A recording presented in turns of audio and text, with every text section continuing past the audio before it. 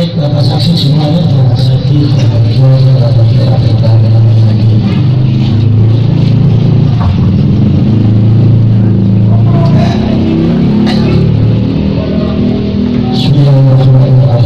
Alhamdulillah wassalatu wassalamu ala rasulillah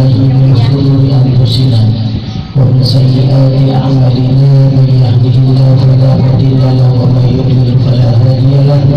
Asyhadu an la ilaha illallah wa asyhadu anna Muhammadar Rasulullah.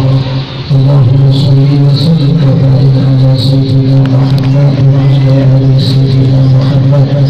Usika wa iyaya bittaqwallah wa ta'atihi la'allakum tuflihun. Wa ya Muhammad rizqi bin Ali Abbas ankahtuka wa zawwajtuka ala ma amrallahu bihi min imsakin bima'rufin aw tasrihin ihsanin ila yaumiddin. Saudara Muhammad Rizki bin Ali Abbas, saya nikahkan dan saya kawinkan engkau dengan Cindy Balina Habib binti Hadri Langgeng.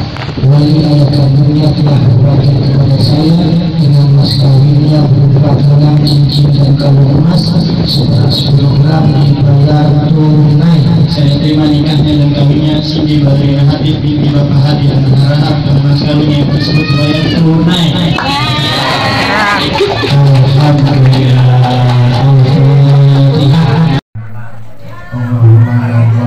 Berkati apa ini dan kehidupan yang penuh dengan kebahagiaan, dan jadikanlah mereka keluarga yang sakinah. Semoga ya Allah anugerahilah keluarga ini dengan keturunan yang saleh, yang berbakti kepada orang tua kepadamu dan taat kepada orang tuanya, serta berguna bagi bangsa dan negara.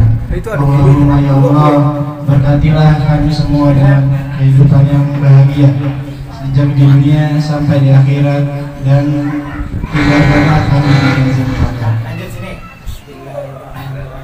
Bismillahirrahmanirrahim.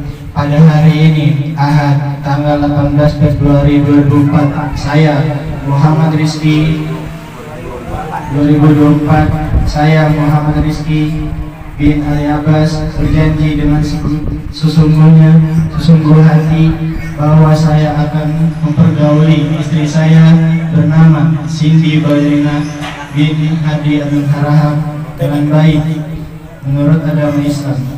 Kepada istri saya tersebut saya menyatakan sigat tali sebagai berikut: apabila saya meninggalkan istri saya selama 2 tahun berturut-turut, tidak wajib kepadanya 3 bulan lamanya menyakiti badan atau jasmani istri saya,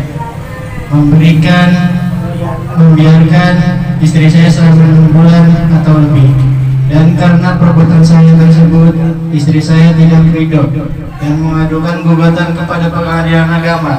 Maka apabila gugatan yang diterima oleh pengadilan tersebut, kemudian istri saya membayar Rp10.000 atau hibah kepada saya, jatuhlah kelak saya satu kepadanya.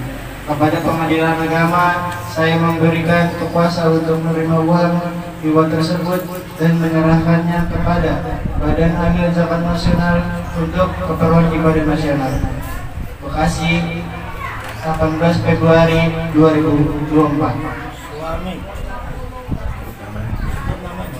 Suami Muhammad Rizki bin Ali Abbas.